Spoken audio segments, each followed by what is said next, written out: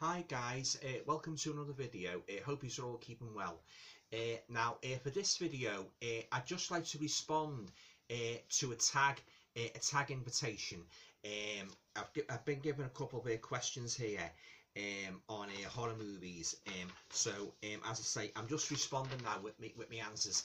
Now the person who's tagged me is Leo from the Geek Legion of Doom channel. If you haven't subscribed to his channel, Leo's channel, go along there now and subscribe, because he's a fantastic reviewer. He reviews a lot of B movies and he's really good at what he does. You know, he really goes into detail about each movie and the pros and cons of, about each production. And he has one or two guys sort of like helping him out as well, doing the reviews as well. It's one of the best, I think it's one of the best channels on YouTube, yeah, the Geek Legion of Doom. So as I say, if you haven't subscribed to his channel, go there now. I'll leave the link down below so you can go along and subscribe. Yeah, okay, so without further ado, I'll just read out the questions what Leo gave me in his tag, and I'm going to give you me answers. Yeah, okay, right, okay, so the first question is, what was the first horror movie you ever watched, and how did it shape your love for the genre today? Well, that's easy. Frankenstein from 1931, starring the late great Boris Karloff. As I've said many times, you can see his face there, yeah. As I've said many times in my previous videos, Frankenstein 1931 was the movie that first got me into horror.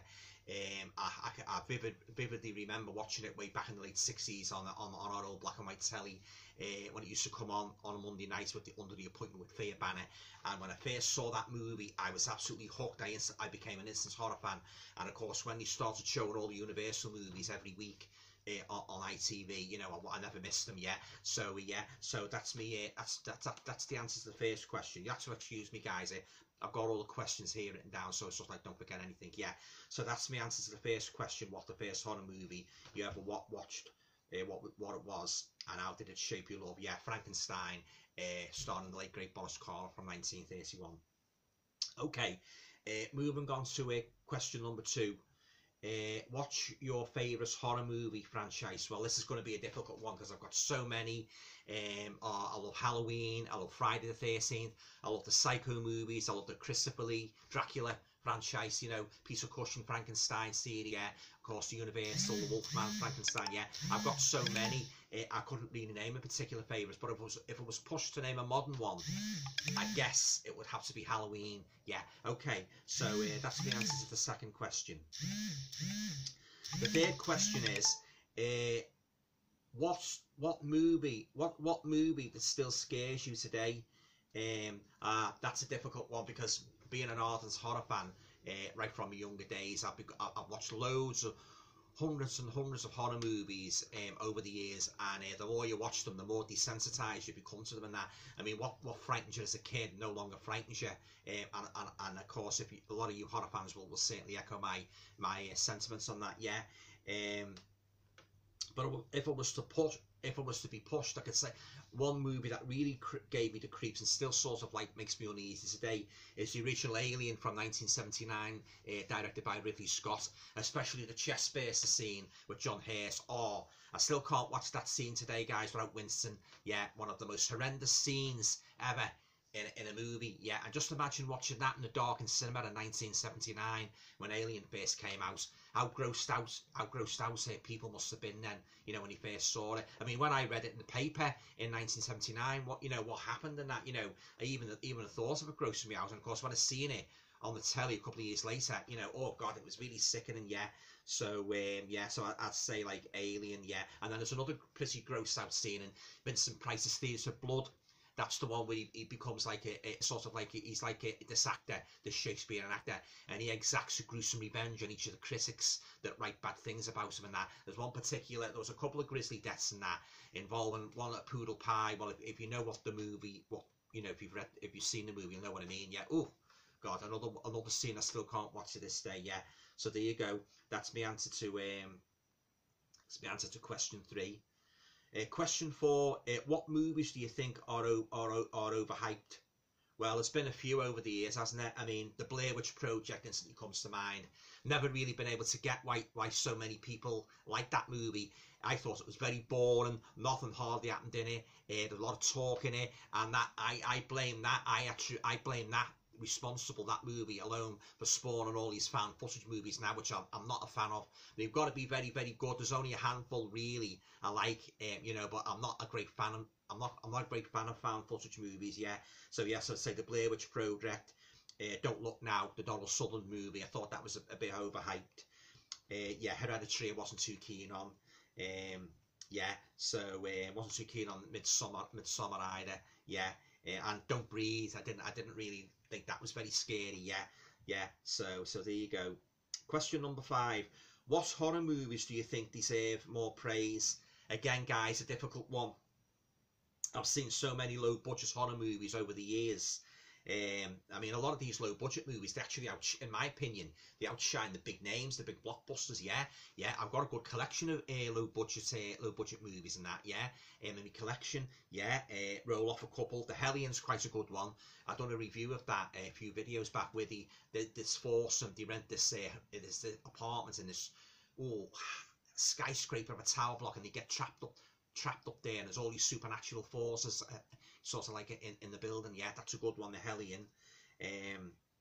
The one with the Jerry Ryan in, The Secrets in the Walls, that's a very good supernatural movie. I don't think I've heard anybody review that on YouTube other than myself. Yeah, Jack in the Box, that's a good one, where they find this old-fashioned Jack in the Box and all sorts of strange things happen. I'm waiting for the sequel to come out. Yeah, oh yeah, there's been loads, guys. Yeah, yeah. So there you go. Question number 6. Favourite horror show series? Again, a difficult one, guys. Rod Serling's Night Gallery, that was very good, shown in the early 70s, like The Twilight Zone, because there was some horror elements in that. Tales from the Crypt, the HBO show that was shown from late 80s to early 90s. Yeah, I love the Crypt Keeper. I love the Crypt Keeper puppets in that. Yeah, I like the Psycho, the Bates Motel series as well. Yeah. Yeah, that is until the very last episode, which I thought was very, very disappointing. Yeah, the one with you know, the series with Vera Farmiga. Yeah, I loved it all the way through, but that last episode or two, guys, oh god, it went really downhill for me. Yeah, Masters of Horror, that was another good one. It was shown around about 2004, 2005. You get like a 1 hour horror little mini horror movie by a different director like Dario Argento and so forth. Yeah, yeah. So there you go. Well, I'll tell you, one horror series that did disappoint me, and I wasn't too keen on it, was Tales from the Dark Side. I didn't think the stories were very good. There was only 1 or 2 that were really, and even they weren't really frightening. I thought they were very, very lame. You know, yeah, I did get the box set and that, but I sold it on eBay because I didn't like it, guys. You know, I thought the stories were very weak. Yeah. So, yeah, so that's it. So I say, so Tales from the Dark Side is a very disappointing one, but all those others I mentioned, yeah, fantastic. Yeah, there's another horror series as well that was made in the just after Masters of Horror. It's called Fear Itself, and that's sort of like a sequel to the Masters of Horror series. I've got that in my collection. I'll do a review of that at some point. Yeah, again, the same format, like an hour-long horror stories, each bearing on a different aspect of the horror genre. It's very good. Fear Itself. Yeah. Yeah, I say the Dark Side ones, I thought a lot of those episodes were quite corny and quite laughable in parts, you know, yeah.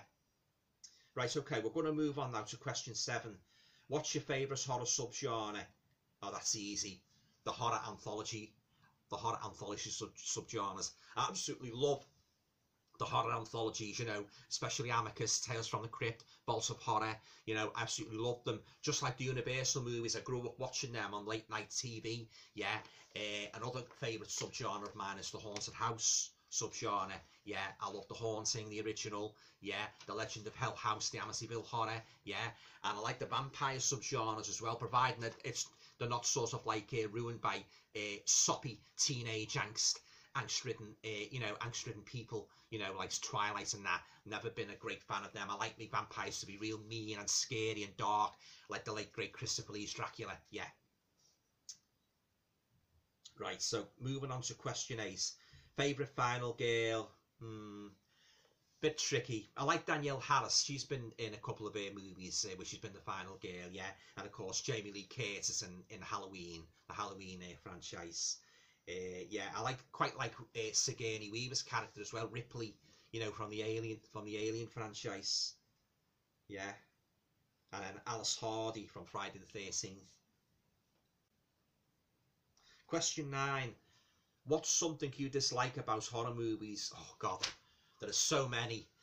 I think there's as many I don't like as there are that I do like. Yeah. For instance, same old formulaic plots involving teenagers. Foul-mouthed teenagers who you don't root for. You can't invest in them at all. This is a trope that spoils a lot of American, in my opinion, spoils a lot of American horror movies, the teenage tropes and that, they're in the car and that, they drive into the woods and that, same old thing and that, larking around for about half an hour into the movie before anything happens. I had 2 on Prime the other night, just switched off, because they were acting so stupid, the teenagers and that, they were coming out with all sorts of every other word was F this and F that. I turned it off. They go a bit too far, like with the swearing sometimes in some of these movies, guys, and I don't like it. Don't get me wrong, I'm broad-minded, and that, and I do accept the odd swear word, like in horror movies or in any horror movie. But when it's every other sentence, it's F and this and F and that, it gets a bit too much, guys. Yeah. Other things I don't like, where they get sort of like the monster chasing them. And what do? They go upstairs, or they might go into the garage, or they might go into the barn, and things like that. The same old, and I don't like found footage as well. Well, I made that obvious before, yeah. And I don't like some of the remakes as well, where they sort of like try to remake the movie, sort of like word for word, basically. And I think it's a waste of time myself, really, I don't like slow horror movies as well, where nothing much happens. Yeah, loads I could go on. Right, question 10. What's the saddest horror movie that made you cry? Well, I don't really get lacrimose. I mean, that's tearful. I don't really get tearful over horror movies and that, but I can roll off a couple of examples that sort of like did touch me, that sort of like made me say, well, that was quite a sad ending. For instance, the ending of The Wicker Man, where poor Sergeant Howie, played by Edward Woodward, gets burns in the gigantic Wicker Man as part of the twisted folk ritual. Yeah, Drag Me to Hell. The girl gets a piece of paper handed back to her, and of course hell opens and she's dragged down. Yeah. The ending of Frankenstein Must Be Destroyed, where Baron Frankenstein, played by the late great Peter Cushing, he sticks a scalpel in the stomach of Veronica Carlson's character after she's let the monster out, and that, he's sort of like, she's got the scalpel in her hand, and he manipulates it, and so that she stabs herself in the stomach, but of course guided by his hand. Yeah, I thought that was quite sad, like, yeah. Anna, the character, was played by the lovely Veronica Carlson. Yeah, one of the saddest endings in a horror movie history. Yeah, and of course we mustn't forget the Stephen King one, The Mist. Yeah, I'm sure if you've all seen it, you know what I mean. Yeah, and if you wanted to name a character in a horror franchise whose story was continuously sad, I would cite Lon Chaney Jr., who played Lawrence Talbot in the Wolfman series in the 1940s. He was a very tragic character. You felt sorry for him, like, no matter where he went in every film, no matter who he consulted, he never got cured. But he did get cured in House of Dracula. Yeah, but yeah, very, very sad character. And Lon Chaney Jr. was born to play that role. Yeah, one of the most tragic horror characters in cinema history, guys. Oh yeah, mustn't forget Boris Karloff's Frankenstein monster, where he gets, all he didn't really want to be born. All he wanted was sort of like to be accepted and that. But no, he wasn't accepted because of his grotesque appearance. He was hounded, tracked down by the village. Well, if you've seen the Universal movies, you know what I mean. Yeah, so he was quite a tragic character. Yeah. Now, moving on to question 11. What's your favourite foreign horror film? Well, I love Suspiria, directed by the late great Dario Argento. Love the story. I love the general idea. It's a beautifully coloured movie. The cinematography is fantastic, and I hope to get the 4K of that eventually. Yeah. I like The Ring as well. I like the Ring movies. Yeah. And I love the bird with the crystal plumage, another Dario Argento classic. Yeah, fantastic movie. Yeah, I must admit I'm not really a great fan of most foreign horror movies, but they were the pleasing exceptions, guys. Yeah, I like Tenebrae as well. That's a good one. Yeah, all of Dario Argento's foreign horror movies I like. Yeah, I wasn't too keen on the Dracula one that was made a couple of years ago. Yeah, I wasn't too keen on that one, the foreign Dracula. But yeah. Moving on to question 11. Your favourite horror movie that started as a book? Again, so many guys.